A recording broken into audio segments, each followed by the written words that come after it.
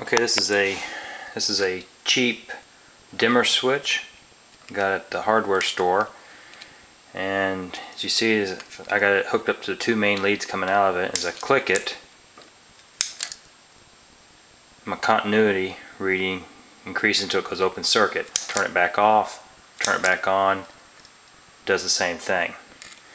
Now then, if I disconnect this wire here and hook it up so I'm hooked up to the two leads that are on the back side of the switch instead of going to the little circuit. So I'm now hooked directly up to the back of the switch. You can see now it becomes a simple on-off switch.